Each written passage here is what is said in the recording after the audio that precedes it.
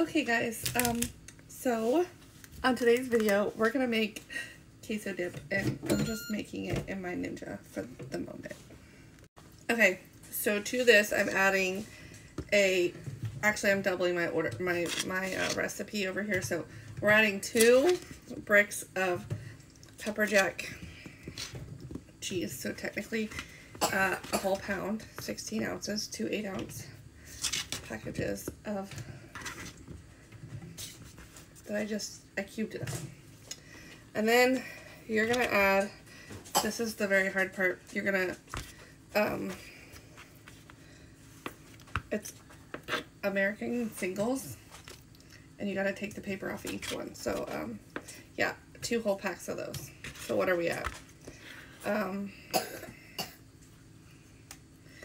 I'm just chopping them up a little bit so that they will melt better.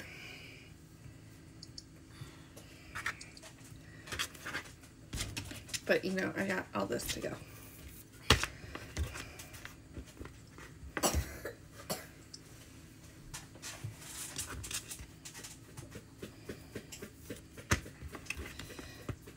And then, when you're done adding in all that cheese, you're going to add in 2 cans of green chilies.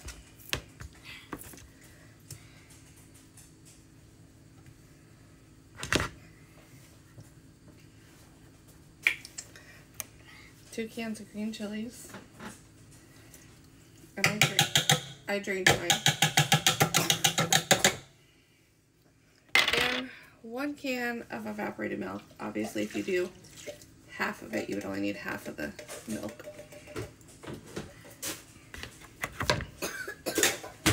And then you can add in some jalapenos if you would like. I'm not going to add mine right now. I'm going to let this cook up and see how spicy it is first, because my kids won't eat it if I make it too spicy. I can always add some sliced jalapenos, pickled sliced jalapenos to mine afterwards. So, yep, we're just going to let this cook down and melt and get all gooey. Okay, so I epically failed because I've already cleaned it all up. The queso dip came out really good, and I've already got the Ninja pot back in the dishwasher. But here you go. Yes, I could bring you guys this way. There you go. It's delicious, and I made a huge batch.